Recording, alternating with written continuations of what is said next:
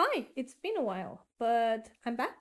And this time I'm probably gonna have like a Star Wars themed series just because I get a lot of requests to do like Star Wars related stuff. So today you guys are gonna see BB8. It's not entirely accurate because that's where I take my artistic liberties. I haven't seen the old movies so I'm not very much into the Star Wars world, but I have seen like random movies, for example, the ones with Ray, and that's why I like BB-8.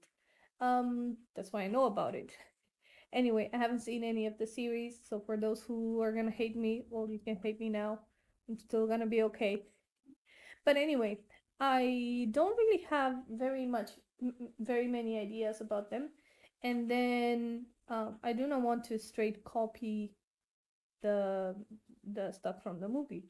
So what I do is I do have Mid Journey, and I actually first research on Pinterest about what people normally do.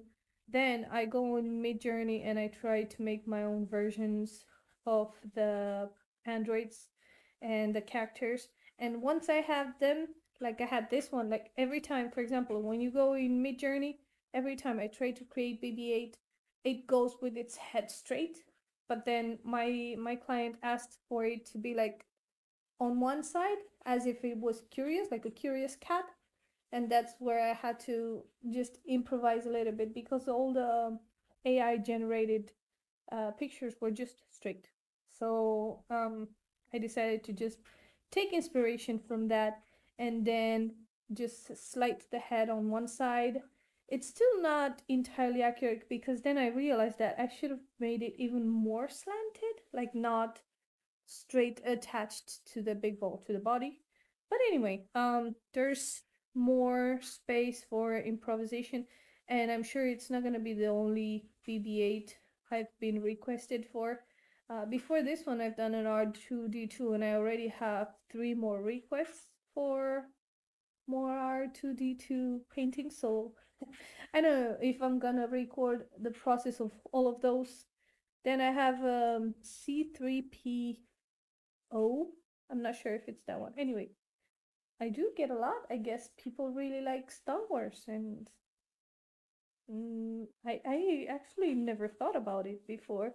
Anyway, colors I've used my uh oldest schminke palette I have, like the OG one, the one that I received like years and years ago, and it's still working. It's still the colors are still beautiful.